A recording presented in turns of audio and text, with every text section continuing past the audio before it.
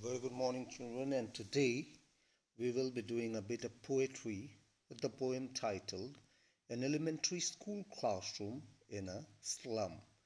This is the second part of your poetry section of your text, Flamingo, and this poem, or rather the poet, Stephen Spender, an English poet and an essayist, he talks about social injustice and class inequalities, all right, through the situation of education that he has portrayed in the slum area, the classroom, the physical features of the students, the surroundings that they live in. He is trying to show to us the social injustice and the inequalities that used to be present during his time.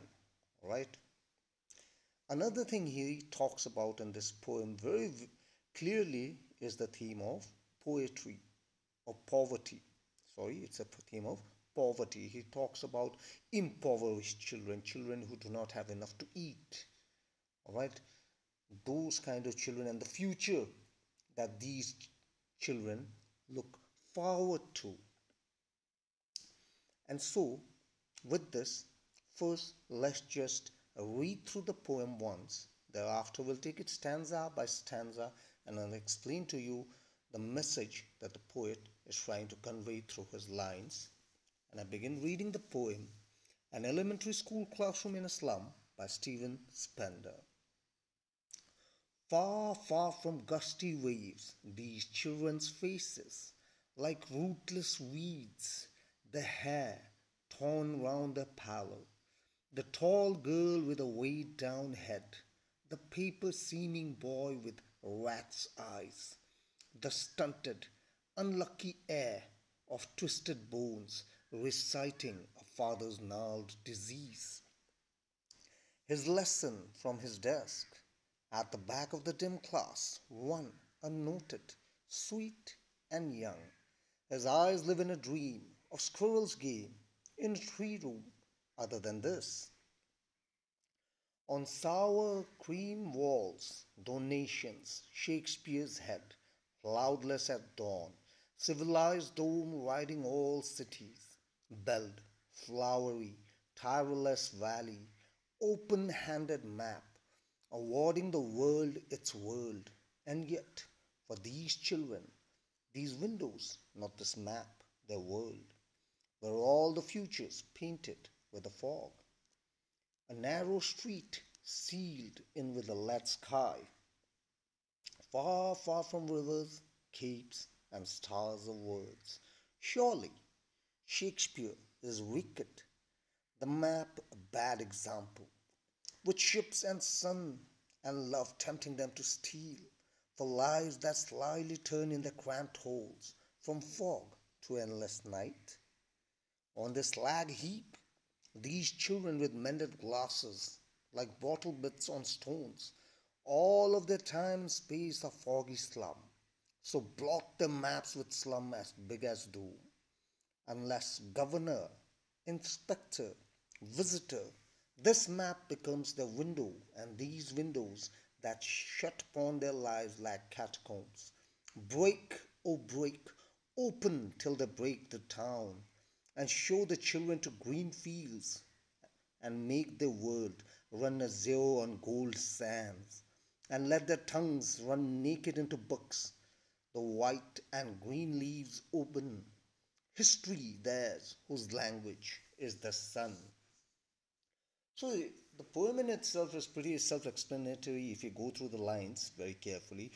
The poet generally talks about a particular classroom, all right, and then he talks about individual students, how they are suffering or how they have suffered from diseases that they have inherited from their fathers, how the poetry of Shakespeare presents a very romanticized world to them, one of which they can't even dream of, all right, and how in the end he invokes the intervention of the people who can make positive changes in the lives of these children, right? Now let's just take the poetry, or rather the entire poem, para by para. Now the first para, all right, first para reads, far, far from gusty waves, these children's faces, like rootless weeds, the hair torn round the pallor, the tall girl with a weighed down head, the paper seeming boy with rat's eyes, the stunted, unlucky heir of twisted bones, reciting a father's gnarled disease, his lesson from his desk.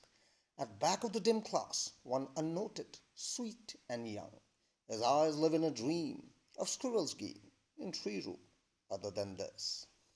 Right, so in the first para, the poet describes to us a school, all right, which is present in a slum. And the children who are there sitting inside the class, they show to us, or rather they are pictures of the social injustice and poverty, all right, which is common among people who live in the slum. So in this first stanza, our poet Stephen Spender, he describes the miserable condition of the children that are present there in the classroom. The faces of the children are not the ones which you would expect in other schools. All right, they are not energetic like children are supposed to be. They are not full of life. In fact, they are like rootless weeds, withered and worn out. They are very unclean and untidy, and they are also malnourished. All right, they haven't been getting the proper nutrition that they should be getting. They are sick and they are hungry. And the poet compares these children to weeds, because weeds are something which we do not want even in our gardens. We just pluck weeds from the root and throw it away. They have pale faces and their hair is uncombed. They're very unhygienic. A tall, slim girl has her head bowed down as though she is exhausted physically. She's physically exhausted, all right? Maybe she has not eaten properly. Maybe she has not slept properly. There are a lot of reasons behind it, and none of them are any good reasons. It is all because of the poverty that she lives in. The other students are no better themselves. All right, there's a boy who is as thin as paper, not slim, but thin as paper. Again, it's simply a case of a child not having to eat a full meal, all right?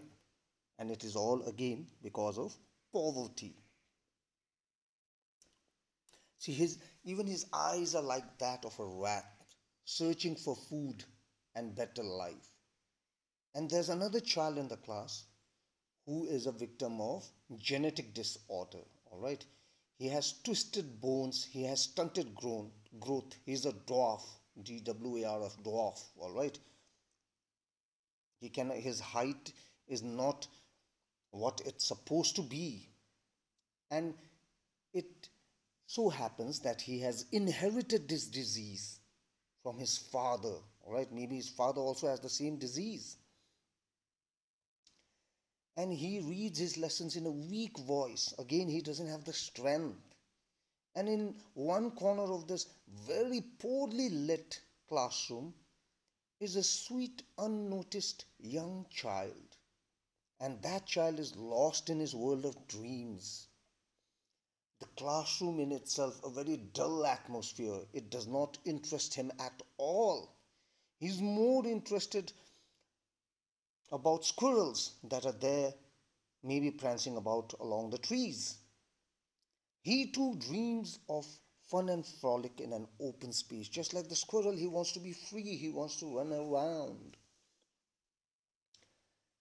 And the second para, which reads, on sour cream walls, donations, Shakespeare's head, cloudless at dawn, civilized dome riding all cities, belled, flowery, tireless valley, open-handed map, awarding the world its world. And yet, for these children, these windows, not this map, their world, were all the futures, painted with a fog. A narrow street sealed in with a lead sky, far, far from rivers, capes, and stars of word. So in this second stanza, the poet, he describes the classroom now. In the first stanza, he was talking about the students. Now he comes to the classroom in the second stanza. On the walls of the classroom, there are names of the people who have given donations, all right? And then there's a statue of Shakespeare, a bust of Shakespeare, meaning half statue of Shakespeare, which is displayed in the classroom. Walls have pictures of beautiful valleys as well as map of the world. All right, the classroom wall is decorated with all these things. But these children, their eyes can only view a narrow road enclosed with a dull sky. It's quite a dreary and depressing place for children. See, in the classroom walls, there are beautiful donations, all right? Shakespeare got a statue rack eraser. Then there are scenic posters of valleys. Then there is a map of the world that has been pasted on the wall. But these things mean nothing to these children because they haven't seen life at all. They belong to the slums. They haven't been to any valleys. They haven't seen any part of the world. And they cannot even imagine themselves being a part of it. For when they look forward, they only see a narrow road which is closed. All right, they can't even see the sky. Their vision is very limited. Maybe that is towards the survival of self. Now coming to the third stanza. Surely Shakespeare is wicked. The map, a bad example, which ships and sun will love tempting them to steal, for lives that slyly turn in the cramped holes, from fog to endless night. On the slag heap these children were skins peeled through by bones and spectacles of steel, with mended glass, like bottle bits on stones. All of their time and space a foggy slum, so blot their maps with slums as big as doom. So in this third stanza, the poet now, first stanza he was talking about the students, second stanza he was talking about the class. Now in the third stanza, he kind of shows his frustration, all right, of what he has been talking about till now. He says that Shakespeare is such a wicked person, all right, because this is misleading the children. He talks about beautiful ships, beautiful world of ships, of the sun and love, of kindness, of care. But these children do not know any of this. Shakespeare is simply corrupting the children, all right, because now they have a desire for a better life, but they have no means about it. So they may do wrong things to achieve these things. But their life is limited to the cramped holes of the slum area. And so it is a very sad situation. See, these children are so weak and so thin that it looks as if they are wearing skin over bones. They don't have any muscles, they don't have any meat on their body, all right? It's just skin it's just bones that has been covered with skins. The spectacle which they are wearing, it is already broken and mended. All right, it is broken. You can see that it is broken. They cannot afford new spectacles, so it has just been mended.